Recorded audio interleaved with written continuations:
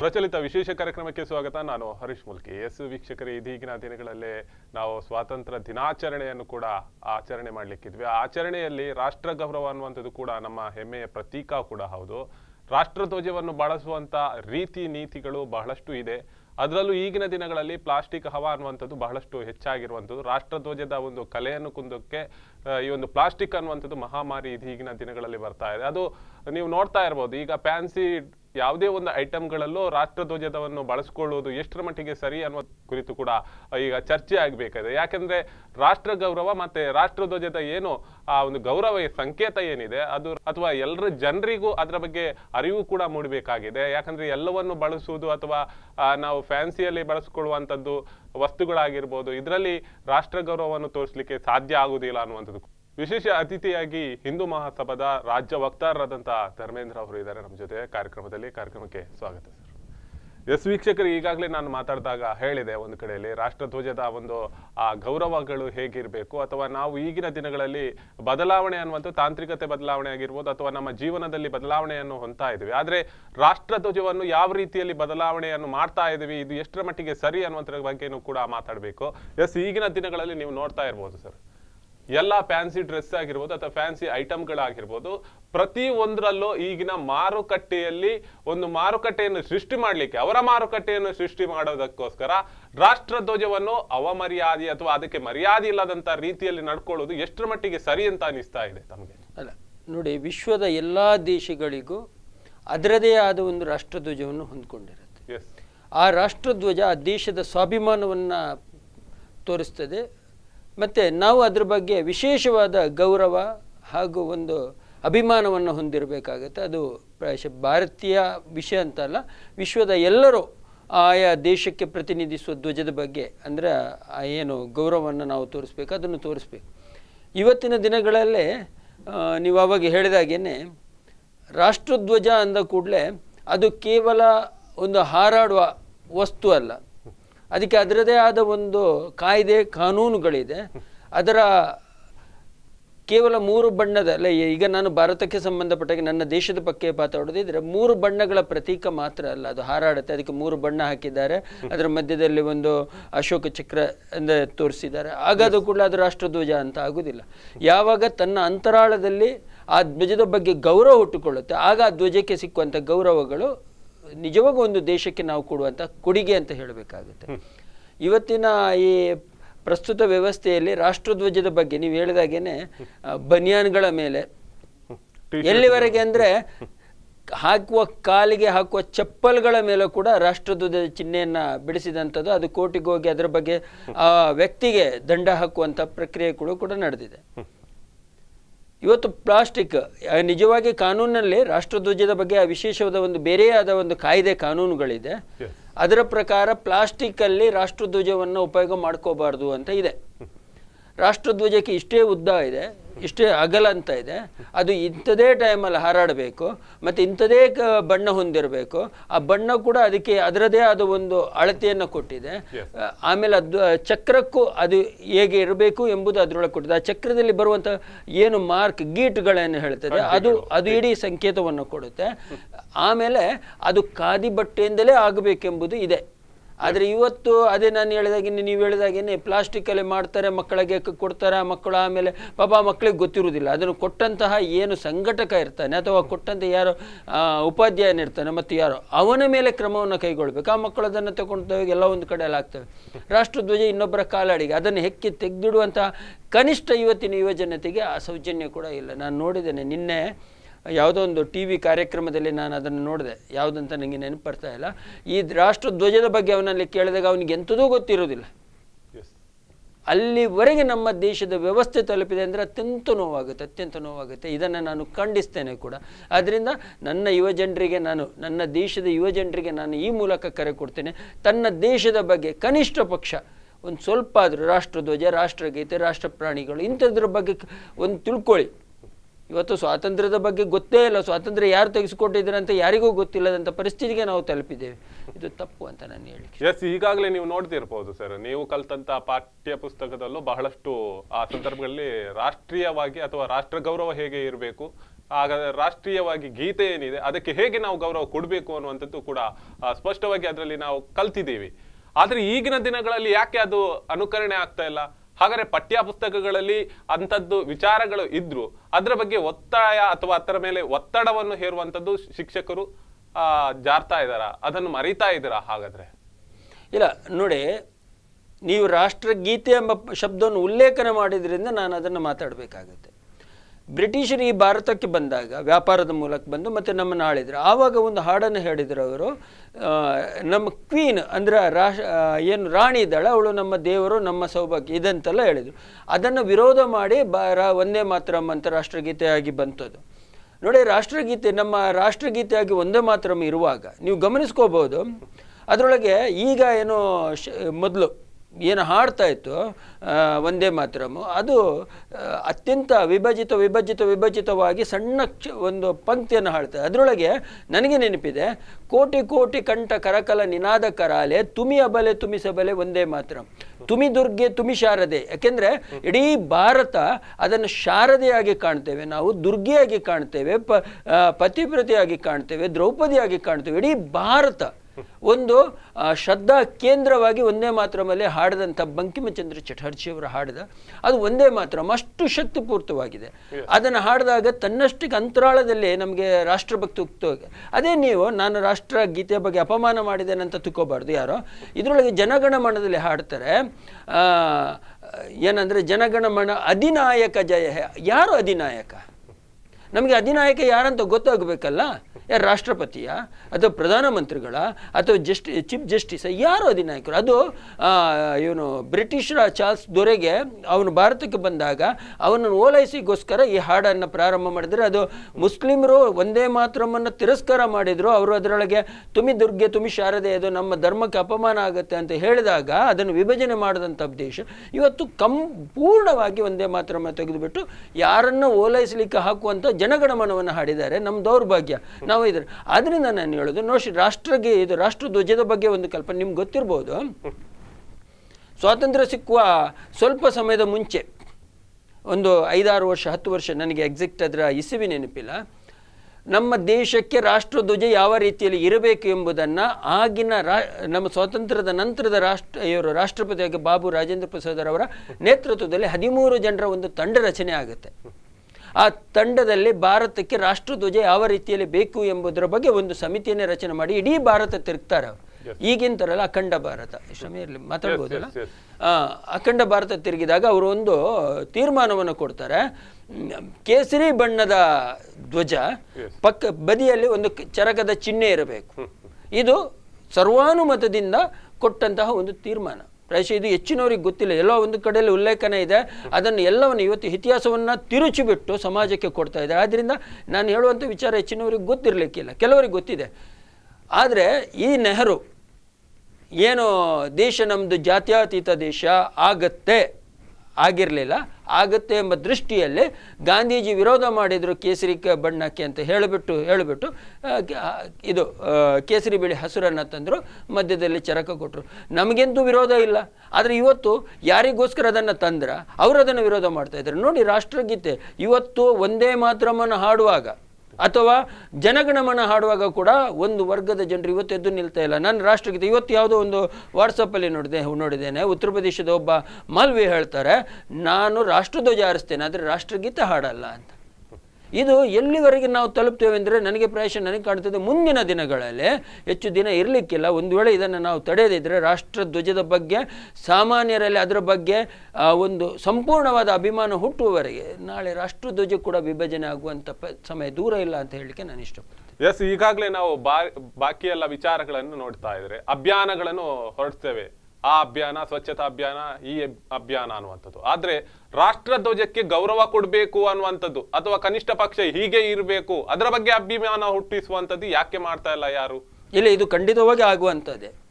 ನಮ್ಮ ದೇಶ ಇದು ಪ್ರಪ್ರಥಮವಾಗಿ ಆಗುವಂಥದ್ದು. ನನ್ನ ದೇಶ ಹೀಗೆ ಇರಬೇಕು, ಇದೇ ರೀತಿಯಲ್ಲಿ ಇರಬೇಕು, ಇದೇ ರೀತಿಯಲ್ಲಿ ಮುಂದುವರಿಬೇಕು ಅಂತ. ನೋಡಿ, ಎಲ್ಲ ದೇಶಗಳಲ್ಲೂ ಉದಾಹರಣೆಗೆ ಅಮೇರಿಕ ತಗೊಳ್ಳೋಣ. ಅಮೇರಿಕ ದೇಶದ ಒಬ್ಬ ಅಧ್ಯಕ್ಷರು ದೇಶ ಹೀಗೆ ಇರಬೇಕಂತ ನಿರ್ಧಾರ ಮಾಡ್ತಾರೆ, ಜನರು ಒಪ್ಕೋತಾರೆ.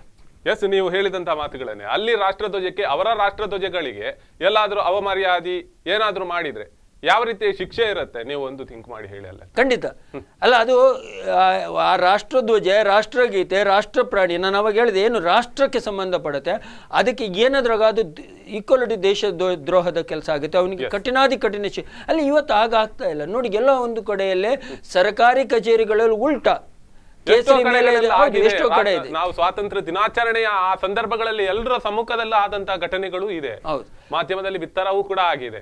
ಅಂತವರ ಬಗ್ಗೆ ಯಾವ ರೀತಿಯ ಶಿಕ್ಷೆಗಳನ್ನು ಗುರಿ ಮಾಡಿದ್ದಾರೆ, ಯಾರಿಗೆ ಶಿಕ್ಷೆ ಆಗಿದೆ ಅಲ್ಲ, ಇದು ಬಹಳಷ್ಟು ವಿಚಿತ್ರವಾದ್ದು. ಯಾಕಂದ್ರೆ ಪ್ರತಿ ಬಾರಿ ಇಂಥ ತಪ್ಪುಗಳು ವರ್ಷ ಆಗ್ತಾ ಇದಾವೆ. ಇವತ್ತು ನಾವು ಈ ಕಾರ್ಯಕ್ರಮವನ್ನು ಆಯೋಜಿಸಲಿಕ್ಕೆ ಕಾರಣವೇ ಅಷ್ಟು. ಯಾಕಂದ್ರೆ ಹಲವು ಕಡೆಗಳಲ್ಲಿ ಅಶೋಕ ಸ್ತಂಭ ಇರುತ್ತೆ, ಧ್ವಜ ಹಾರಿಸೋಲ್ಲ. ಇದು ಯಾವ ನ್ಯಾಯ ಅನ್ನುವಂಥದ್ದು. ಹಾಗಾದ್ರೆ ಅಶೋಕ ಸ್ತಂಭಕ್ಕೆ ಅದಕ್ಕೆ ವ್ಯಾಲ್ಯೂ ಇಲ್ವಾ? ಹಾಗಾದ್ರೆ ಅದಕ್ಕೆ ಮರ್ಯಾದೆ ಇಲ್ವಾ ಹಾಗಾದ್ರೆ ನಮ್ಮ ದೇಶದಲ್ಲಿ? ಅಲ್ಲ, ನೀವು ನಿಮ್ಮ ಪ್ರಶ್ನೆ ನಾನು ಉತ್ತರ ಕೊಡಬೇಕಾದ್ರೆ ಆ ಸ್ತಂಭದ ಬಗ್ಗೆ ಮಾತಾಡೋದಿದ್ರೆ ಕೇವಲ ಜನವರಿ 26 ಅಥವಾ ಆಗಸ್ಟ್ 15 ಆವಾಗ ಪೇಂಟ್ ಹೊಡಿತಾರೆ, ಸ್ವಚ್ಛ ಮಾಡ್ತಾರೆ. ಆ ನಂತರ ಅದರೊಳಗೆ ಗುಬ್ಬಚ್ಚಿ, ಕಾಗೆಗಳು, ಪಾರಿವಾಳ ಕೂತ್ಕೊಂಡು ಅದು ನೋಡ್ಲಿಕ್ಕೆ ಅಸಹ್ಯದಾಗುವಂತ ಪರಿಸ್ಥಿತಿ ಇರುತ್ತೆ. ಇದು ಒಂದು ದೊಡ್ಡ ಅಕ್ಷಮ್ಯ ಅಪರಾಧವಾಗಿರುತ್ತೆ ಒಂದು.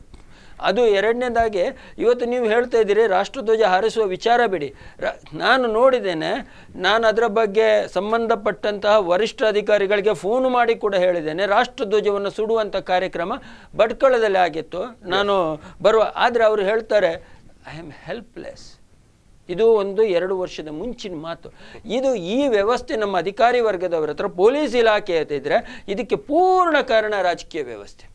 ಇವತ್ತು ಒಂದು ವರ್ಗದ ಓಲೈಕೆ ರಾಜಕಾರಣದಿಂದಾಗಿ ಯಾವುದೇ ರಾಜಕೀಯ ಪಕ್ಷಗಳು ಇರಲಿ, ಆ ಓಟಿಗೋಸ್ಕರ ಅವರು ಏನು ಮಾಡಿದ್ರು ನಡೀತದೆ ಎಂಬ ಒಂದು ಇದು, ಅದಕ್ಕೆ ಪೂರ್ಣ ಅದನ್ನು ತಡೆಯಬೇಕು. ನನ್ನ ದೇಶ ಎಲ್ಲದಕ್ಕಿಂತ ಉತ್ತಮ. ನೀವು ರಾಜಕೀಯ ವ್ಯಕ್ತಿಗಳು ಸತ್ತೋಗಿ ಬಿಡಿ, ನನ್ನ ದೇಶ ಉಳಿಬೇಕು. ನಾನು ಮೊದಲು ನನ್ನ ದೇಶ ಉಳಿದ್ರೆ ನೀವು ಉಳಿತೀರಿ.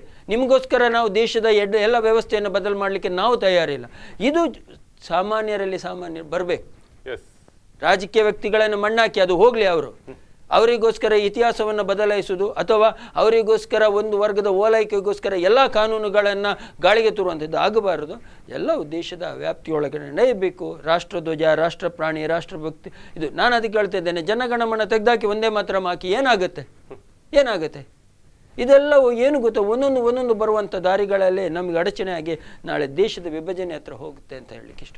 ಎಸ್, ಈಗಾಗಲೇ ನಾನು ಹೇಳಿದೆ, ಧ್ವಜಸ್ತಂಭಗಳು ಇದೆ, ಅದರಲ್ಲಿ ಏನು ಧ್ವಜವೇ ಹಾರಾಡುದಿಲ್ಲ ಅಂತ ಸ್ಥಿತಿಯಲ್ಲಿದ್ದಾಗೆ ಯಾವ ಕಾಯ್ದೆ ಅಥವಾ ಏನಾದರೂ ಅಂಥವರ ಮೇಲೆ ಕಠಿಣ ಕ್ರಮಗಳು ಇದೆಯಾ ಅನ್ನುವಂಥದ್ದು. ಯಾಕಂದ್ರೆ ನಾನು ಕಂಡ ಹಾಗೆ ನಾನು ಹಲವು ಬಾರಿ ವರದಿಯನ್ನು ಕೂಡ ಈ ಹಿಂದೆ ಮಾಡಿದ್ದೆ. ನಮ್ಮ ದಕ್ಷಿಣ ಕನ್ನಡ ಜಿಲ್ಲೆಯಲ್ಲಿ ಎಷ್ಟು ಒಂದು ಪತಾಕೆಗಳನ್ನು ಹಾರಿಸ್ತಾರ, ತದನಂತರ ಅದನ್ನು ಯಾವ ರೀತಿಯಲ್ಲಿ ಹಾರಿಸಬೇಕು ಆ ಹಾರಿಸುವಂತ ಕ್ರಮಗಳಿಲ್ಲ. ಸಂಜೆ 10 ಗಂಟೆವರೆಗೂ ಪತಾಕೆ ಆ ಅಶೋಕ ಸ್ತಂಭದಲ್ಲಿ ಇರುತ್ತೆ. ಇಂತೆಲ್ಲ ಕ್ರಮಗಳು ಇದು ಎಷ್ಟರ ಮಟ್ಟಿಗೆ ಅಭಿಮಾನವನ್ನು ತೋರಿಸ್ತವೆ ಅನ್ನುವಂಥದ್ದು. ಅಲ್ಲ, ಮೊನ್ನೆವರೆಗೆ ಒಂದು ನನಗೆ ನಿಗದಿತ ಸಮಯ ನಾನು ಇದು ಮಾಡಿಲ್ಲ, ಸುಪ್ರೀಂ ಕೋರ್ಟ್ ಒಂದು ಸೂಚನೆಯನ್ನು ಕೊಡ್ತು, ಸರ್ಕಾರಿ ಕಚೇರಿಯಲ್ಲಿ ನೀವು ಬೇಕಾದರೆ 24 ಗಂಟೆ ವರ್ಷದ ಪೂರ್ತಿ ದಿನವನ್ನು ಹಾರಿಸಬಹುದು ಅಂತ. ಆದರೆ ಅಲ್ಲಿ ಎಲ್ಲೂ ಅದಕ್ಕೆ ಅಗೌರವವನ್ನು ಕಾಣಿಸಬಾರ್ದು ಅಂತ ಇದೆ. ಆದ್ದರಿಂದ ಸರ್ಕಾರಿ ಕಚೇರಿಗಳಲ್ಲಿ ಇವತ್ತು ಹಾರಾಡ್ತಾ ಇದೆ. ಆದರೆ ಆ ಶೋಕ ಸ್ತಂಭವನ್ನು ನೆಟ್ಟ ಕೂಡಲೇ ಅದರೊಳಗೆ ಪತಾಕೆ ಹಾರಲೇಬೇಕಂತ ಏನಿಲ್ಲ. ಆದರೆ ಬೇರೆ ದಿನಗಳ ಇಳಿಸಿಬಿಟ್ಟು ವರ್ಷದ 2 ಬಾರಿ ಹಾರಿಸಲೇಬೇಕು, ಅಶೋಕ ಸ್ತಂಭದಲ್ಲೂ ಹಾರಿಸಬೇಕು, ಅದನ್ನೇ ಮಾಡಲ್ಲ. ಹಾಗಾದ್ರೆ ಯಾಕೆ ಇರ್ತಾರೆ ಅಂತ ಸ್ತಂಭಗಳನ್ನು? ಅಗೌರವ ಅಲ್ವಾ ಅನ್ನುವಂಥ. ಖಂಡಿತ. ಆದ್ರಿಂದ ನಾನು ಹೇಳುವಂಥದ್ದು ಅಂತ ಇದ್ರೆ ನಾವು ಹೇಳೋದು ಅದನ್ನ ಇಲಾಖೆಯ ಗಮನಕ್ಕೆ ತರಬೇಕು.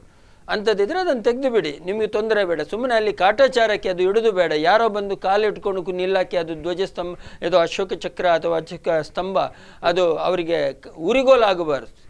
ನೀವು ಹೇಳಿದಾಗೇನು ಅದು ಇದ್ರೆ ಅದು ಉರುಗೋಲೆ, ಅವನಿಗೆ ಯಾನಿಗ ಕಾಲಿಡಕ ಮತ್ತೊಂದ ಪಕ್ಷಿ ಕೂರಕ. ಅದರಿಂದ ನಮ್ಮ ದೇಶದ ಆ ಸ್ತಂಭಕ್ಕೆ, ಆ ಚಿಹ್ನೆಗೆ ಅದು ಅಗೌರವ ಕಾಣಬಾರದು ಅಂತ ಹೇಳಲಿಕ್ಕೆ ನಾನು ಇಷ್ಟ. ನಿಮ್ಮ ಜೊತೆ ಮಾತು ಮುಂದುವರಿಸ್ತೇನೆ. ಎಸ್ ವೀಕ್ಷಕರೇ, ಒಂದು ಪುಟ್ಟ ವಿರಾಮದ ಬಳಿಕ ಕಾರ್ಯಕ್ರಮ ಮುಂದುವರಿಯುತ್ತೆ.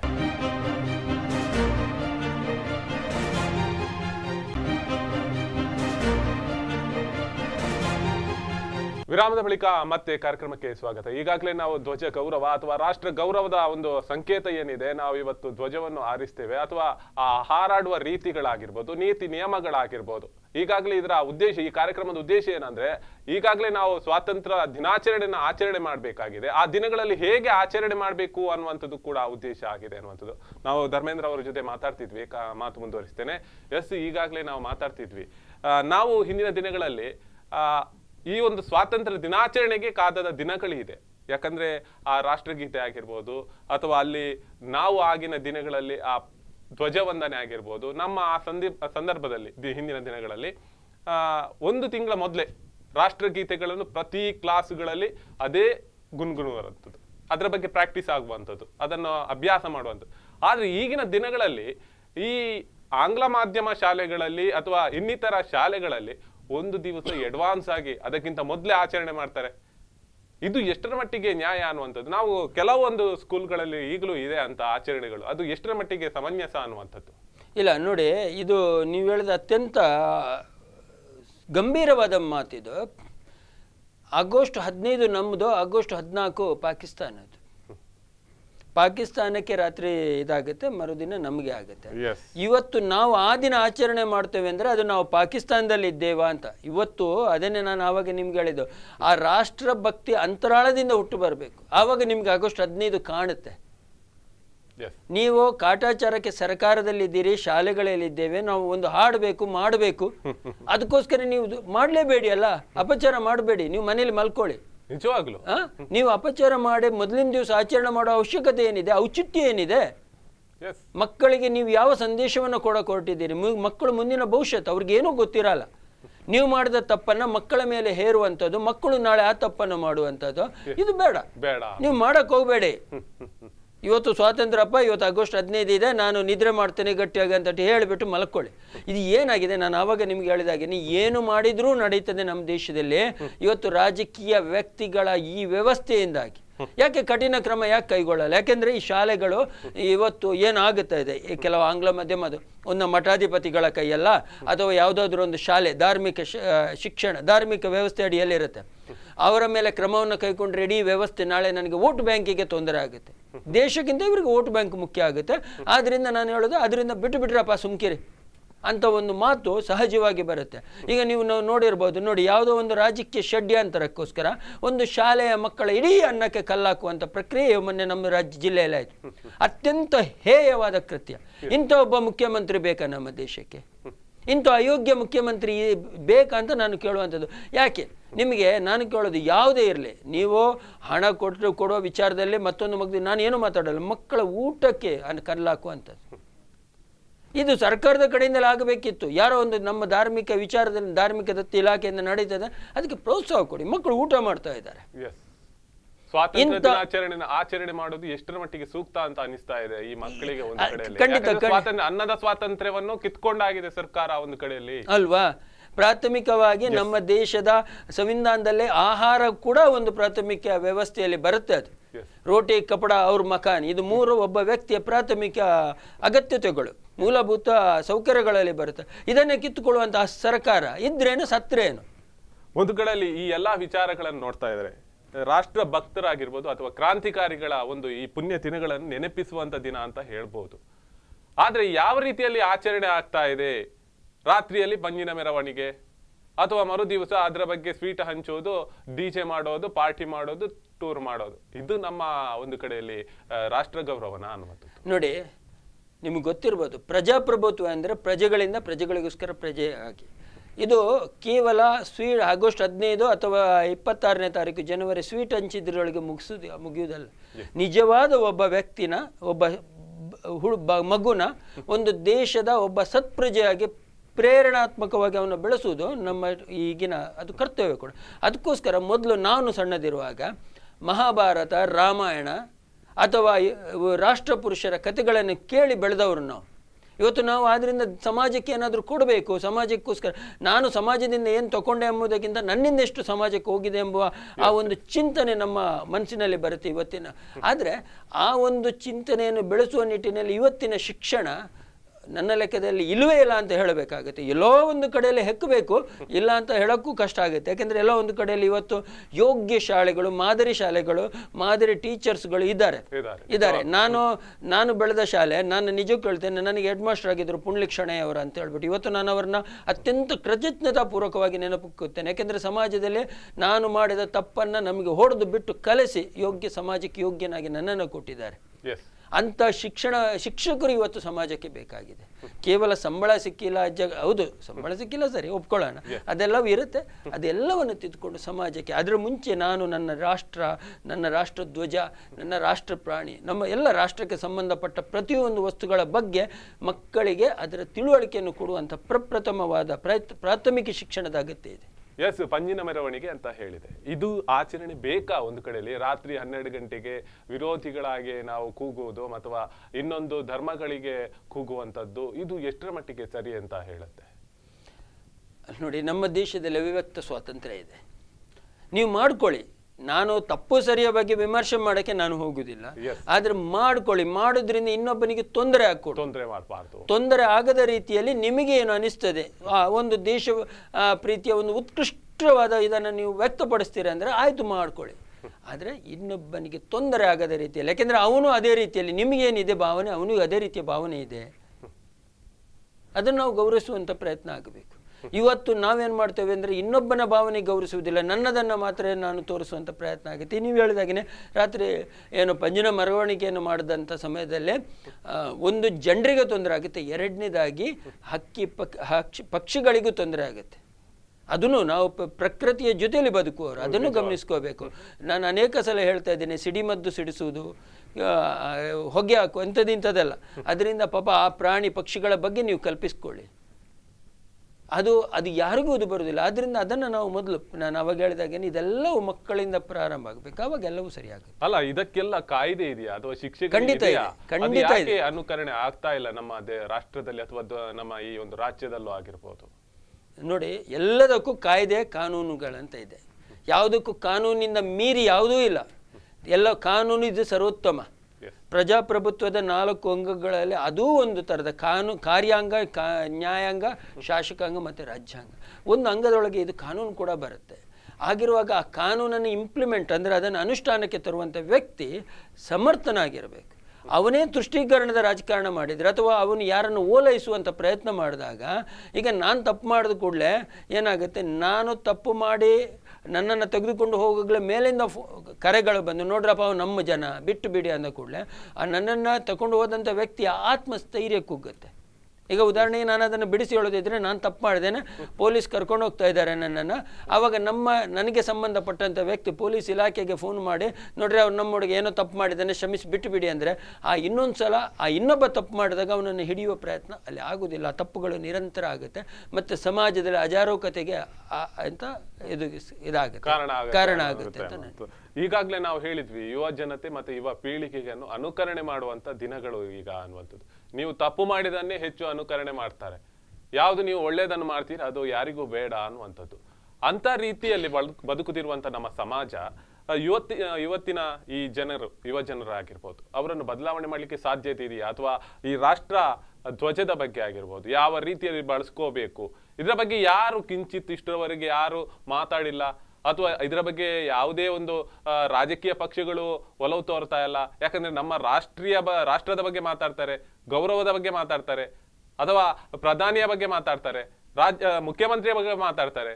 ಆದ್ರೆ ರಾಷ್ಟ್ರ ಧ್ವಜದ ಬಗ್ಗೆ ಯಾರು ಗೌರವದ ಬಗ್ಗೆ ಮಾತಾಡೋದಿಲ್ಲ. ಅದಕ್ಕೆ ಕಿಂಚಿತ್ ಯಾರು ಗೌರವ ಕೊಡ್ಬೇಕು ಅಂತ ಅನಿಸ್ತಾ ಇಲ್ವಾ? ಹಾಗಾದ್ರೆ ಇಲ್ಲ, ನಿಮ್ಮ ಮಾತು ತಪ್ಪಿದೆ. ತಪ್ಪಿದೆ ಅಂದ್ರೆ ನಾನು ಇದಂತ ಹೇಳ್ತಾ ಇಲ್ಲ. ಸನಾತನ ಸಂಸ್ಕೃತಿಯವರು ಮೊನ್ನೆ DC ಅವರಿಗೆ, ನಾನು ಜೊತೆಯಲ್ಲಿದೆ, ಹಿಂದೂ ಮಹಾಸಭಾ ಸೇರಿ 2 ಸಂಸ್ಥೆಗಳು ಹೋಗಿ ಜಿಲ್ಲಾಧಿಕಾರಿ ಅವರಿಗೆ ಇಡೀ ರಾಜ್ಯದಲ್ಲಿ ಕೊಟ್ಟಿದ್ದೇವೆ ನಾವು. ರಾಷ್ಟ್ರಧ್ವಜವನ್ನು ಈ ರೀತಿಯಲ್ಲಿ ಅವಮಾನ ಆಗುತ್ತೆ, ಅದರ ಬಗ್ಗೆ ಕ್ರಮವನ್ನು ಕೈಗೊಳ್ಳಿ ಅಂತ ನಾನು ಕೊಟ್ಟಾಗ, ನಾವು ADCಗೆ ಕೊಟ್ಟಿದ್ದೆವು. ಅದರೊಳಗೆ ನನಗೆ ಕೊಟ್ಟಾಗ ನಾನು ಹೊರಬಂದು ಹೇಳಿದೆ, ಅಲ್ಲ ಸರ್ ಕೊಟ್ಟಿದ್ದೇವೆ, ಒಂದು ಕಿಂಚಿತ್ತು ಅದರ ಬಗ್ಗೆ ಒಂದು ರೆಸ್ಪಾನ್ಸ್ ಅಂದ್ರೆ ಒಂಥರದ ಇದನ್ನೇ ಅವರು ತೋರಿಸಿಲ್ಲ. ಅಧಿಕಾರಿ ವರ್ಗದಲ್ಲೇ ಇಲ್ಲ, ಅದು ಇಲ್ಲ, ನಾನು ಮೇಲ್ನಾಧಿಕಾರಿ ಸೇವೆ ಮಾಡ್ತಾ ಇಲ್ಲ, ನಾವು ದುಡಿತಾ ಇದ್ದೇವೆ, ಸಂಬಳ ಪಡಿತಾ ಇದ್ದೇವೆ, ಅಲ್ಲಿಗೆ ಮುಗೀತು. ನಾವು ಎಲ್ಲಿ ಇದ್ದೇವೆ, ಯಾರ ಇದರಲ್ಲಿ ನಾವು ಜೀವನ ಮಾಡ್ತಾ ಇದ್ದೀವಿ, ಅನ್ನುವಂಥದ್ದು ಯಾರು ಕಾಣ್ತಾ ಇಲ್ಲ. ಅದೇ ನಾನು ಹೇಳ್ತಾ ಇರುವಂತದ್ದು. ಹಾಗಾದ್ರೆ ಅಧಿಕಾರಿಯ ಒಂದು ವರ್ಗದವರಿಗೂ ಇದರ ಬಗ್ಗೆ ಅರಿವು ಮೂಡಿಸುವಂತ ಕಾರ್ಯಕ್ರಮ ಮಾಡಬೇಕಾಗಿದೆ. ಖಂಡಿತ ಮಾಡಬೇಕಿದೆ. ಇದು ನಾನು ಅದನ್ನೇ ಹೇಳುವಂಥದ್ದು. ಶಿಕ್ಷಕ ವರ್ಗದಿಂದ ಹಿಡಿದು ಎಲ್ಲವೂ ಅಧಿಕಾರ ವರ್ಗದವರೆಗೆ ರಾಷ್ಟ್ರಧ್ವಜದ ಬಗ್ಗೆನೇ ಅವರಿಗೊಂದು ಪಾಠ ಮಾಡುವಂಥ ಅವಶ್ಯಕತೆ ಇದೆ ಅಂತ ಕಾಣ್ತದೆ. ಯಾಕೆಂದ್ರೆ ನಾನು ಅದನ್ನೇ ಹೇಳಿದೆ, ಕೊಟ್ಟು ಆಯ್ತು ನಾನು ಮೇಲಾಧಿಕಾರಿಗಳಿಗೆ ತಿಳಿಸ್ತೇನೆ, ಮುಗೀತು, ಅಲ್ಲಿಗೆ ಮುಗೀತು. ಏನು ತಿಳಿಸುವಂಥದ್ದಿದೆ? ರಾಷ್ಟ್ರಧ್ವಜದ ಬಗ್ಗೆ ನಾವು ಕೊಟ್ಟಿರೋದು, ನಾವೇನೋ ನಮ್ಮ ವೈಯಕ್ತಿಕ ವಿಚಾರ ಹೇಳಿಲ್ಲ ಅವ್ರ ಹತ್ರ, ಅಥವಾ ಕೇಳಲಿಲ್ಲ, ಅಥವಾ ಅನುದಾನ ಕೇಳಲಿಲ್ಲ ನಾವು. ನಿಮ್ಮ ರಾಷ್ಟ್ರಧ್ವಜದ ಬಗ್ಗೆ ಅವರು ಆವಾಗ ಅವ್ರದ್ದು ಒಂದು ಭಾವನೆಯನ್ನು ತಿಳಿಸಬೇಕಿತ್ತು. ಅದು ಯಾವುದನ್ನು ಅವರು ಮಾಡದೆ ಮಂಗಳೂರಿನ ADC ಅವರ ವಿತರಣೆ ಹೇಳ್ತಿರೋದು ದಕ್ಷಿಣ ಕನ್ನಡ. ಅದು ಏನಾಗುತ್ತೆ, ನಮಗೂ ಒಂಥರ ದಶೆ, ಇದು ಏನಪ್ಪ ಈ ಥರ ಅಂತ ಆಗುತ್ತೆ. ಇದು ಆಗಬಾರ್ದು. ರಾಷ್ಟ್ರಧ್ವಜ ಅಂದರೆ ನನಗೂ ಅದು ಸಂಬಂಧಪಟ್ಟ. ಈಗ ಅವರು ಅದಕ್ಕೆ ಕಿಂಚಿತ್ ಒಂದು ರಿಪ್ಲೈ ಮಾಡ್ಲಿಲ್ಲ ಅನ್ನುವಂಥದ್ದು ಹೇಳಿದ್ರು. ಪ್ರತಿಕ್ರಿಯೆ ಇಲ್ಲ.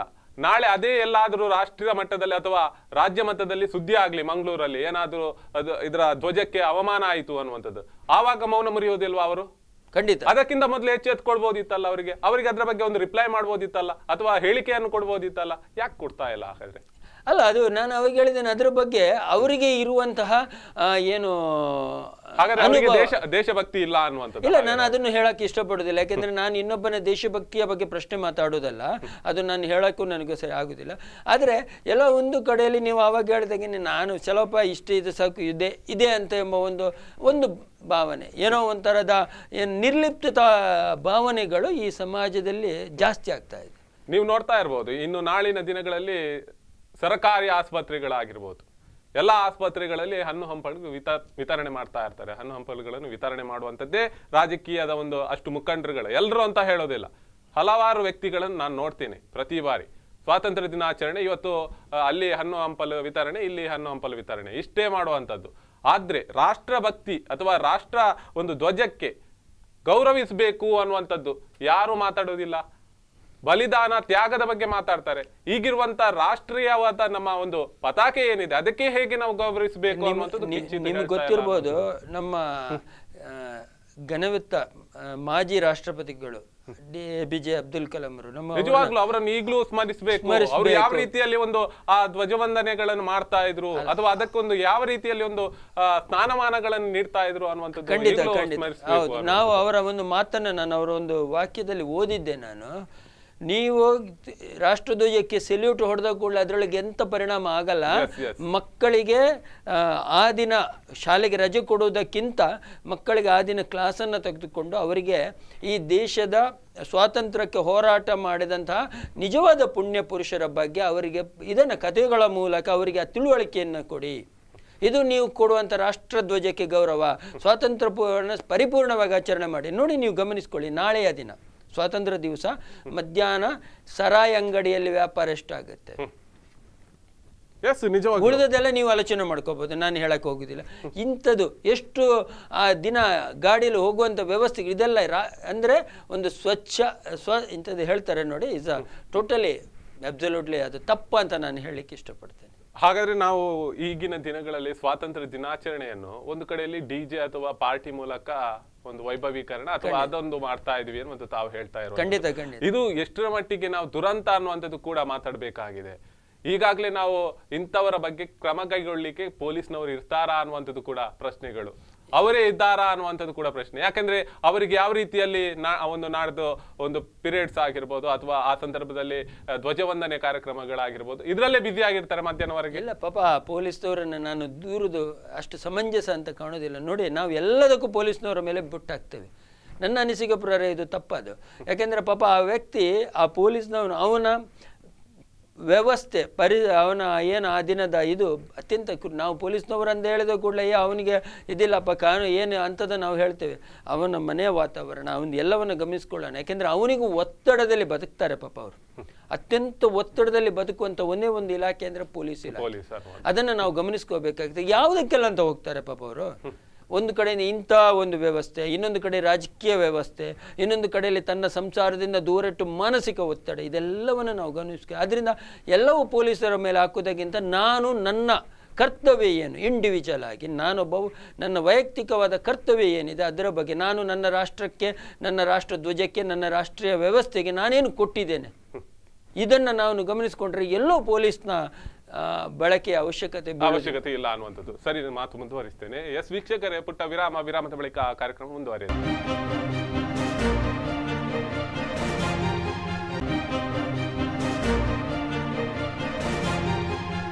ವಿರಾಮದ ಬಳಿಕ ಮತ್ತೆ ಕಾರ್ಯಕ್ರಮಕ್ಕೆ ಸ್ವಾಗತ. ರಾಷ್ಟ್ರ ಗೌರವ ಅನ್ನುವಂಥದ್ದು ಅಥವಾ ಧ್ವಜಕ್ಕೆ ಏನು ಗೌರವ ನೀಡ್ತೇವೆ, ರಾಷ್ಟ್ರೀಯ ಧ್ವಜಕ್ಕೆ ಏನೋ ಗೌರವ ನೀಡ್ತೇವೆ, ಅದು ಯಾವ ರೀತಿಯಲ್ಲಿ ಮಾಡ್ತಾ ಇದ್ದೇವೆ ಅಥವಾ ಆಚರಣೆಗಳು ಸೀಮಿತ ಆಗ್ತಾ ಇದೆಯಾ, ಅದು ನಿಜವಾಗ್ಲೂ ದೇಶಭಕ್ತಿ ಗೀತೆ ಅಥವಾ ದೇಶಭಕ್ತಿ ಹಾಡುವಂತ ಒಂದು ಬಾಯಿಗಳಲ್ಲಿ ನಮ್ಮ ಮನಸ್ಸುಗಳಲ್ಲಿ ಯಾವ ರೀತಿಯಲ್ಲಿ ದೇಶಭಕ್ತಿ ಇದೆ ಅನ್ನುವಂಥದ್ದು ಕೂಡ ಗಮನಿಸುವಂತ ದಿನವೂ ಕೂಡ ಹೌದು. ಯಾಕಂದ್ರೆ ಈಗಿನ ದಿನಗಳಲ್ಲಿ ಪ್ಲಾಸ್ಟಿಕ್ ಒಂದು ಪತಾಕೆಗಳನ್ನು ಹಾರಿಸುವಂಥದ್ದು ಅಥವಾ ಅದನ್ನು ಬೇಕಾಬಿಟ್ಟಿಯಾಗಿ ರಸ್ತೆಯಲ್ಲಿ ಎಸೆಯುವಂಥದ್ದು, ಇದು ಎಷ್ಟರ ಮಟ್ಟಿಗೆ ಸೂಕ್ತ ಅನ್ನುವಂಥದ್ರ ಬಗ್ಗೆ ಮಾತಾಡ್ತಿದ್ವಿ. ಎಸ್, ಮಾತು ಮುಂದುವರಿಸ್ತೇನೆ. ಈಗಾಗಲೇ ನಾವು ಹೇಳಿದಾಗಲೇ ಮೊದಲಿಗೆ ನಾನು ಹೇಳಿದೆ, ಫ್ಯಾನ್ಸಿ ಐಟಮ್ಗಳಲ್ಲಿ ಈ ಚಿಕ್ಕ ಮಕ್ಕಳಿಗೆ ಗೊತ್ತಿರೋದಿಲ್ಲ, ಅದನ್ನು ಯೂಸ್ ಮಾಡುವಂಥದ್ದು. ನಮ್ಮ ಧ್ವಜವನ್ನು ಮಾರಿಕೊಂಡು ಆ ಲಾಂಛನವನ್ನು ಮಾರಿಕೊಂಡು ಬದುಕುವಂತ ಅವಸ್ಥಿತಿ ಇದೆಯಾ ಅನ್ನುವಂಥ, ಆ ಸ್ಥಿತಿ ಇದೆಯಾ ನಮ್ಮ ದೇಶಕ್ಕೆ? ಯಾಕೆ ಈ ಫ್ಯಾನ್ಸಿ ಅಥವಾ ಐಟಮ್ಗಳನ್ನು ಹೀಗೆ ಮಾಡ್ತಾರೆ? ಈ ನೀವು ನೋಡ್ತಾ ಇರ್ಬೋದು, ಒಂದೊಂದು ಲವರ್ಸ್ ಡೇಗೆ ಆ ಒಂದು ಐಟಮ್ಗಳನ್ನು ಇಡುವಂಥದ್ದು. ಅಂಥದ್ರಲ್ಲಿ ಏನು ಮಾಡ್ಕೊಳ್ಳಿ ಅವರು, ಅದು ಯಾರು ಕೇಳ್ತಾ ಇಲ್ಲ. ಆದ್ರೆ ನಮ್ಮ ರಾಷ್ಟ್ರದ ವಿಚಾರದಲ್ಲಿ ಬಂದಾಗ, ರಾಷ್ಟ್ರೀಯ ಅಭಿಮಾನದಲ್ಲಿ ಬಂದಾಗ, ರಾಷ್ಟ್ರ ಧ್ವಜದ ಬಗ್ಗೆ ಬಂದಾಗ ಇದು ಯಾಕಪ್ಪ ಮಾಡಬೇಕು? ಇದು ಬಿಸ್ನೆಸ್ ಮಾಡುವಂಥದ್ದು ಎಷ್ಟರ ಮಟ್ಟಿಗೆ ಸೂಕ್ತ? ಈ ಲಾಂಛನವನ್ನು ಯೂಸ್ ಮಾಡುವಂಥದ್ದು ಅಥವಾ ಪತಾಕೆಯನ್ನು ಯೂಸ್ ಮಾಡುವಂಥದ್ದು ನೀವು ಗಮನಿಸ್ಕೋಬಹುದು. ನಮ್ಮ ದೇಶದಲ್ಲೇ ಫ್ಯಾನ್ಸಿ ಐಟಮ್ಗಳು 100% ಚೈನಾದಿಂದ ಬರುತ್ತೆ. ನಮ್ಮ ರಾಷ್ಟ್ರಧ್ವಜದ ಈ ಪ್ಲಾಸ್ಟಿಕ್ನಿಂದ ಉತ್ಪನ್ನ ಆಗುವಂತ ಅನೇಕ ವಸ್ತುಗಳು ಅದು ಚೈನಾದಿಂದ ಬರುತ್ತೆ. ಆಗಿರುವಾಗ ನನ್ನ ದೇಶದ ಧ್ವಜ, ನನ್ನ ದೇಶದ ಪ್ರತಿಯೊಂದು ವಸ್ತು ಚೈನಾದಿಂದ ಬರುತ್ತೆ ಅಂತ ಹೇಳಿದ್ರೆ, ಆ ಚೈನಾದವ ಇವತ್ತು ನಮ್ಮ ಇದರೊಳಗೆ ನಮಗೆ ಎದುರಾಳಿಯಾಗಿ ನಿಂತಿದ್ದಾನೆ. ಹಾಗಾದ್ರೆ ಇದರೊಳಗೆ ದೇಶಭಕ್ತಿಯ ಪಾಠ ಎಲ್ಲಿಂದ ನಾವು ಕಲ್ತ್ಕೊಳ್ಳೋಣ ಸ್ವಾಮಿ, ಹೇಳಿ? ನಿಜವಾಗ್ಲೂ ಇವತ್ತು ನಾವು ಮಾಡಬೇಕಾದದ್ದು ಅನೇಕ ಇದಿದೆ. ಒಂದನೇದಾಗಿ ಪ್ರಪ್ರಥಮವಾಗಿ ಇವತ್ತಿನ ಮಕ್ಕಳಿಗೆ ಶಾಲೆಗಳಲ್ಲಿ ದೇಶದ ಬಗ್ಗೆ ಮತ್ತೆ ದೇಶಕ್ಕೆ ಹೋರಾಟ ಮಾಡಿದ ನೈಜ, ಏನು ಮುಖವಾಡದ ಇವರ ಬಗ್ಗೆ ನಾನು ಮಾತಾಡ್ತಿಲ್ಲ, ನೈಜವಾಗಿ ನೋಡಿ. ಆ ಮಂಗಲ್ ಪಾಂಡೆ ಯಾರು, ಸುಭಾಷ್ ಚಂದ್ರ ಬೋಸ್ ಅಂದ್ರೆ ಏನು, ಅವ್ರು ಏನು ಮಾಡಿದ್ದಾರೆ, ಅದರ ಜೊತೆಯಲ್ಲಿ ಅನೇಕ ಜನರು ವೀರ ಸಾವರ್ಕರ್ ಇರ್ಬೋದು, ಮದನ್ ಮೋಹನ್ ಮಾಲವೀಯ ಇರ್ಬೋದು, ಸತ್ಯ ಸಂಗತಿಗಳನ್ನು ತಿಳಿಸಿ ಇವತ್ತು ಅದನ್ನು ಮುಚ್ಚುಮರೆ ಮಾಡ್ತಾ ಇದ್ದೇವೆ. ಇವತ್ತು ನಾನೊಂದು ವಾಟ್ಸಪ್ಪಲ್ಲಿ ನೋಡಿದೆ, ಟಿಪ್ಪು ಸುಲ್ತಾನ್ನ ಬಗ್ಗೆ ಅದರೊಳಗೆ ಸ್ಪಷ್ಟವಾಗಿ ಕೊಟ್ಟಿದ್ದಾರೆ. 1ನೇ ಇದರೊಳಗೆ ಅವನು ಎಷ್ಟು ಹೋರಾಟ ಮಾಡಿದ, ಇದೆಲ್ಲ ಸುಳ್ಳು ಸಂಗತಿಗಳನ್ನು ಸಮಾಜಕ್ಕೆ ಕೊಡೋ ಬದಲು, ಮಕ್ಕಳ ಮನಸ್ಸನ್ನು ಕಲುಷಿತಗೊಳಿಸೋ ಬದಲು ನೈಜ ಚಿತ್ರಣವನ್ನು, ಸ್ವಾತಂತ್ರ್ಯಕ್ಕೆ ಹೋರಾಟ ಮಾಡಿದಂತಹ ನೈಜ ಚಿತ್ರಣವನ್ನು ಮಕ್ಕಳಿಗೆ ಕೊಡಿ.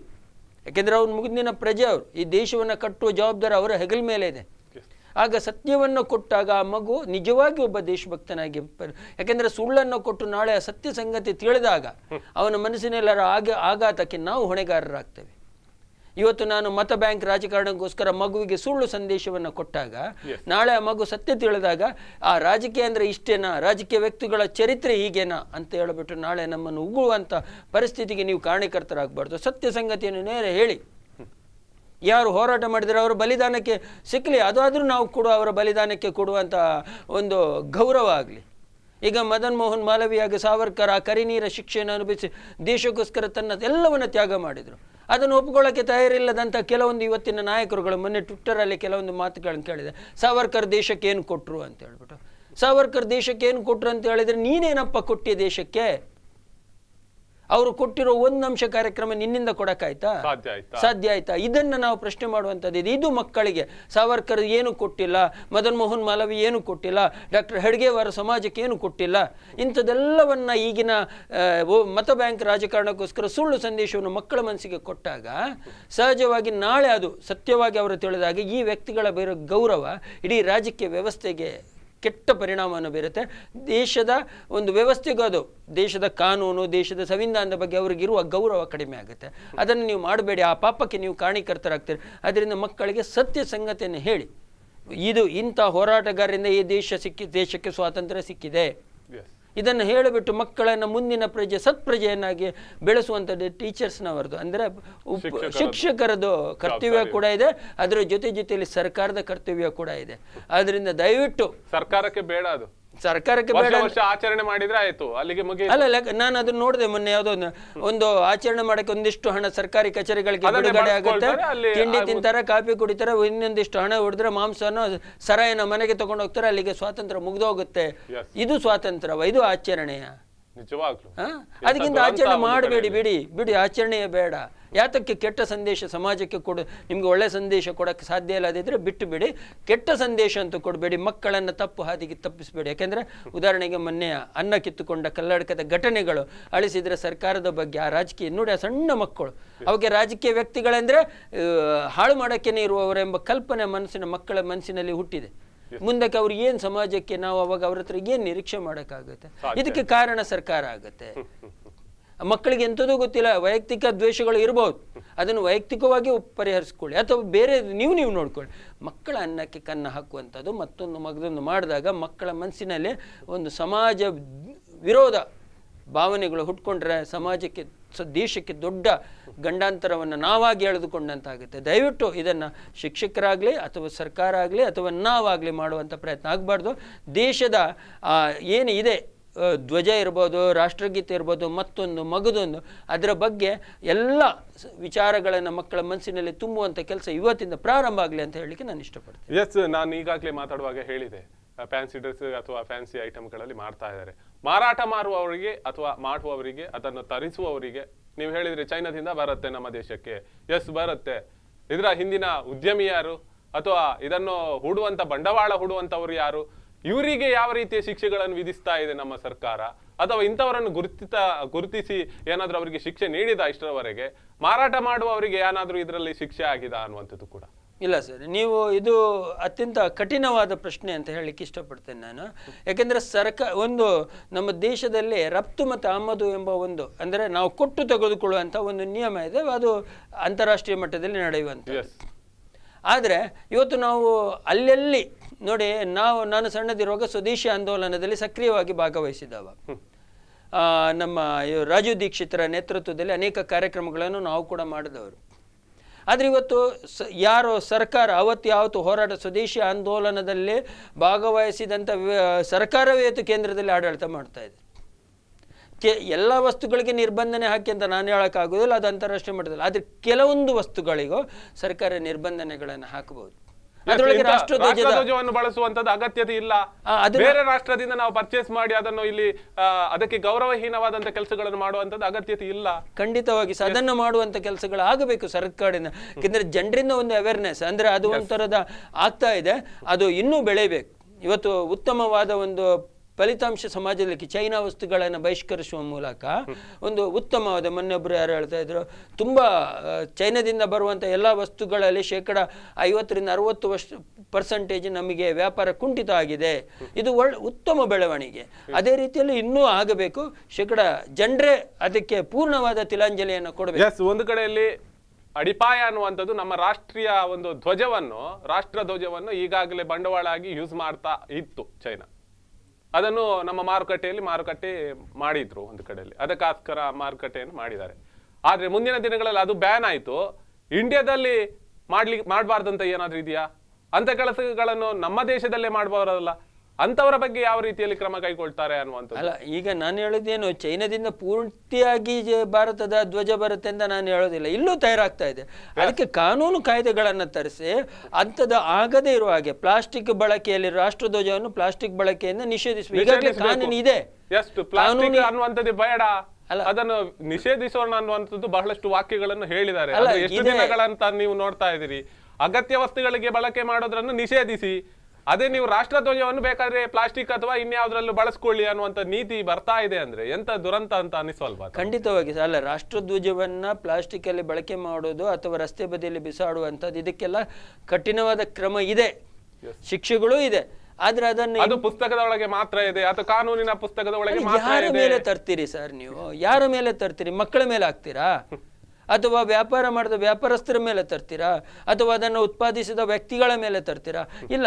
ಆ ಕಾನೂನನ್ನ ಇಂಪ್ಲಿಮೆಂಟ್ ಮಾಡಕ್ಕೆ ಸಾಧ್ಯ ಆಗದೆ ಸುಮ್ಮನೆ ಕೂತಂತ ಅಧಿಕಾರಿಯವರ ಮೇಲೆ ಅದು ಕ್ರಮವನ್ನು ಕೈಗೊಳ್ಳಬೇಕು. ನಿಜವಾಗ್ಲು ಆವಾಗ ಅವನಿಗೆ ಆ ಕ್ರಮವನ್ನು ಕೈಗೊಂಡಾಗ ಅವರ ಇನ್ನು ತಯಾರು ಮಾಡಿದವರ ಮೇಲೆ, ಅದನ್ನು ವ್ಯಾಪಾರ ಮಾಡಿದವರ ಮೇಲೆ ಕ್ರಮವನ್ನು ಕೈಗೊಳ್ತಾನೆ.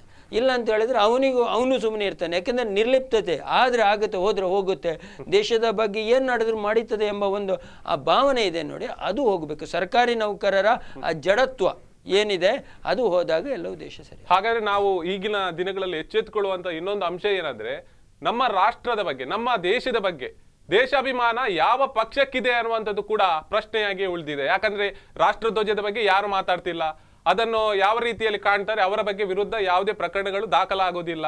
ಇದೆಲ್ಲವನ್ನು ನೋಡಿದ್ರೆ ಎಲ್ಲಾ ಪಕ್ಷಗಳು ಹಾಗಾದ್ರೆ ಈ ಅಜೆಂಡವನ್ನೇ ಹಿಡನ್ ಅಜೆಂಡವನ್ನು ಮಾಡ್ಕೊಂಡಿದೆ. ಹಾಗಾದ್ರೆ ಸರ್ ನೋಡಿ, ನಾನು ಕೆಲವು ಆರ್ಟಿಕಲ್ ಅನ್ನು ಬರೀತೇನೆ. ನಾನು ಹೇಳಿದ್ದೇನೆ, ಭ್ರಷ್ಟಾಚಾರ ಎಲ್ಲಿ ಪ್ರಾರಂಭ ಆಗುತ್ತೆ ಅಂದರೆ ಭ್ರಷ್ಟಾಚಾರ ನನ್ನಿಂದ ಪ್ರಾರಂಭ ಆಗುತ್ತೆ. ನಾನು ಆ ಭ್ರಷ್ಟಾಚಾರದ ಮೂಲ ಸ್ವರೂಪಿ. ಯಾಕೆಂದರೆ ನಾನು ಮತ ಮಾಡ್ತೇನೆ, ನಾನು ವೋಟ್ ಮಾಡ್ತೇನೆ. ವೋಟ್ ಮಾಡುವಾಗ ನಾನು ಹೇಗೆ ಏನು ಅಂತ ಒಂದು ಸಣ್ಣ ಮಾತಿನಲ್ಲಿ ನಿಮಗೆ ದಯವಿಟ್ಟು ನನಗೆ ಅವಕಾಶ ಕೊಡಿ. ಈಗ ನಾನು ಮಂಗಳೂರು ದಕ್ಷಿಣ ವಿಧಾನಸಭಾ ಕ್ಷೇತ್ರದ ಮತದಾನ. ನಾನು ಆ ಮತದಾರನಾಗಿ ನನ್ನ ಜವಾಬ್ದಾರಿ ಏನಿದೆ, ಒಂದು ಅಂಕಿಅಂಶಗಳನ್ನು ಕೊಡ್ತೇನೆ, ಸಮಯ ಇದೆ ಆದರೆ ನೋಡಿ. ನನ್ನ ಒಬ್ಬ MLA ಅವನು ಮಂತ್ರಿ ಆಗುವುದಕ್ಕಿಂತ MLA ಆದವನಿಗೆ ತಿಂಗಳಿಗೆ ನನಗೆ ಅದರ ಪೂರ್ಣ ಅವರ ಸಂಬಳ ಖರ್ಚುಗಳ ಬಗ್ಗೆ ಪೂರ್ಣ ವಿವರಣೆಗಳು ಗೊತ್ತಿಲ್ಲ. ನಾನು ಮಾತಿನ ಮಧ್ಯೆ 1 ಲಕ್ಷ ತಗೊಳ್ಳೋಣ, ತಿಂಗಳಿಗೆ 1 ಲಕ್ಷ ರೂಪಾಯಿ ಅವನಿಗೆ ಸಂಬಳ ಮತ್ತು ಅದು ಇದು ಟ್ರಾವೆಲ್ ಭತ್ತೆ ಗಿತ್ತೆ ಅಂತ ಹೇಳ್ಬಿಟ್ಟು 60 ತಿಂಗಳಲ್ಲಿ 60 ಲಕ್ಷ ಆಗುತ್ತೆ. 5 ವರ್ಷ ಅಂದರೆ 60 ತಿಂಗಳು, 1 ಲಕ್ಷದಾಗೆ ಆದರೆ ಒಬ್ಬ ಉಮೇದ್ವಾರ ಕನಿಷ್ಠ ಪಕ್ಷ ಅಂಕಿಅಂಶಗಳಿದೆ, ನಾನು ಬರೆದಿಟ್ಟಿದ್ದೇನೆ, ಕಳಿಸ್ತೇನೆ. ಕನಿಷ್ಠ ಪಕ್ಷ 1 ಕೋಟಿಯಿಂದ 10 ಕೋಟಿ ಒಂದು ವಿಧಾನಸಭಾ ಕ್ಷೇತ್ರದ ಚುನಾವಣೆಗೆ ಖರ್ಚು ಮಾಡ್ತಾನೆ. ನಾನು ಕೇಳೋದು 60,000 ರೂಪಾಯಿ 60 ಲಕ್ಷದ ಸಂಪಾದನೆಗೋಸ್ಕರ ಅವನು 1ರಿಂದ 60 ಲಕ್ಷ 1 ಕೋಟಿಯಿಂದ 10 ಕೋಟಿ ಖರ್ಚು ಮಾಡ್ತಾನೆ ಅಂದರೆ ಅವನು ವಿಧಾನಸಭಾದೊಳಗೆ ಹೋಗೋದು ವ್ಯಾಪಾರ ಮಾಡೋಕ್ಕೆ, ಜನಸೇವೆ ಮಾಡೋದಕ್ಕೆ. ಈ ಪ್ರಶ್ನೆ ಪ್ರತಿಯೊಬ್ಬ ಮತದಾರ ತನ್ನೊಳಗೆ ಪ್ರಶ್ನೆ ಮಾಡಿದರೆ, ಇವತ್ತು ಉಪೇಂದ್ರನವರು ಹೇಳ್ತಾ ಇದ್ದಾರೆ ಹಣ ಕೊಡದೆ ರಾಜಕಾರಣ ಮಾಡೋಣ ಅಂತ. ಖಂಡಿತವಾಗಿ ಅದು ಮಾಡಬೇಕಾಗತ್ತೆ. ಇವತ್ತು ಒಬ್ಬ ಸಾಮಾನ್ಯರಲ್ಲಿ ಸಾಮಾನ್ಯ, ಹಣ ಇಲ್ಲದವ ಉತ್ತಮ ಪ್ರಜೆ ಚುನಾವಣೆಗೆ ಸ್ಪರ್ಧೆ ಮಾಡಲಿಕ್ಕೆ ಸಾಧ್ಯ ಇಲ್ಲದಿರುವಂಥ ವ್ಯವಸ್ಥೆಯೊಳಗಡೆ ನಾನು ಇಷ್ಟು ಖರ್ಚು ಮಾಡಿ ವಿಧಾನಸಭೆಯೊಳಗೆ ಕೂತ್ಕೊಂಡು ಯಾವ ಥರದ ಕಾನೂನನ್ನು ರಚಿಸಬಲ್ಲೆ ಅನ್ನುವಂಥದ್ದು. ಹೌದು, ಆವಾಗ ಸಹಜವಾಗಿ ನಾನು ಎಲ್ಲ ಕಾನೂನುಗಳನ್ನು ಮಡಚಿ ಪೆಟ್ಟಿಗೆಯಲ್ಲಿಟ್ಟು ಬೀಗ ಹಾಕ್ತೇನೆ. ನನಗೆ ಬೇಕಾದ ಕಾನೂನನ್ನು ನಾನು ಇಂಪ್ಲಿಮೆಂಟ್ ಮಾಡ್ತೇನೆ. ಆಗ ನನ್ನ ದೇಶ ಮಹಾನ್ ಅಂತ ಹೇಳಲಿಕ್ಕೆ ನನಗೆ ಯಾವ ಯೋಗ್ಯತೆ ಇದೆ? ಆಗಿರುವಾಗ ನಾನು ಅದಕ್ಕೆ ಮೂಲ ಕಾರಣ. ಇಂಡಿವಿಜುವಲ್, ವ್ಯಕ್ತಿಗತವಾಗಿ ನಾನು ಭ್ರಷ್ಟ. ನಾನು ಎಷ್ಟು ಬೇಕು ಹೇಳ್ಬೋದು, ನಾನು ಲಂಚ ಕೊಟ್ಟಿಲ್ಲ, ನಾನು ಭ್ರಷ್ಟ ಅಲ್ಲ ಅಂತ ಹೇಳ್ಬೋದು. ಆದರೆ ನಾನೊಬ್ಬ ಭ್ರಷ್ಟ ಮುಖ್ಯಮಂತ್ರಿಯನ್ನು, ಭ್ರಷ್ಟ ಒಬ್ಬ MLA, ಭ್ರಷ್ಟ ಒಬ್ಬ MP ಆಯ್ಕೆ ಮಾಡಿ ಕಳಿಸಿಕೊಟ್ಟಾಗ ಆ ಭ್ರಷ್ಟರಾಗಿ ನಾನು ಸೇರ್ಪಡೆ ಆದೆ. ಇದು ಮುಖ್ಯವಾಗಿ ತಿಳ್ಕೊಳ್ಳುವಂಥದ್ದಾಗಿದೆ. ಆದ್ದರಿಂದ ನಾವು ಎಲ್ಲ ಕಲ್ಪನೆಗಳನ್ನು ರಾಷ್ಟ್ರಭಕ್ತಿ, ರಾಷ್ಟ್ರಧ್ವಜ, ಎಲ್ಲವೂ ರಾಷ್ಟ್ರಗಳು ಎಲ್ಲವೂ ನಾನು ಈ ಭ್ರಷ್ಟಾಚಾರದ ಅಡಿಯಲ್ಲಿ ನರಳುತ್ತಾ ಇದೆ. ಆದ್ದರಿಂದ ದಯವಿಟ್ಟು ಭ್ರಷ್ಟಾಚಾರವನ್ನು ಕಿತ್ತೊಗೆರೆ ಒಬ್ಬ ಯೋಗ್ಯ ಜನಪ್ರತಿನಿಧಿಯನ್ನು ಆಯ್ಕೆ ಮಾಡಿ ಕಳಿಸಿ ದೇಶವನ್ನು ಸುಭಿಕ್ಷಿತ ಸ್ಥಾನದಲ್ಲಿ ನೋಡ್ಲಿಕ್ಕೆ ಸಾಧ್ಯ ಆಗುತ್ತೆ. ಎಸ್, ಬಹಳಷ್ಟು ವಿಚಾರಗಳನ್ನು ನಮ್ಮ ಜೊತೆ ಬಂದು ಹಂಚಿಕೊಂಡ್ರಿ. ಕಾರ್ಯಕ್ರಮಕ್ಕೆ ಬಂದದಕ್ಕೆ ಧನ್ಯವಾದಗಳು. ನಮಸ್ತೆ ಸರ್. ಎಸ್ ವೀಕ್ಷಕರೇ, ಇದಿಷ್ಟು ಈ ಹೊತ್ತಿನ ವಿಶೇಷ. ನಾಳೆ ಇದೇ ಸಮಯಕ್ಕೆ ಭೇಟಿ ಆಗ್ತೀನಿ. ಸುದ್ದಿ, ಮಾಹಿತಿ, ಮನೋರಂಜನೆ ನೋಡ್ತಾ ಇರಿ ಸ್ಪಂದನ.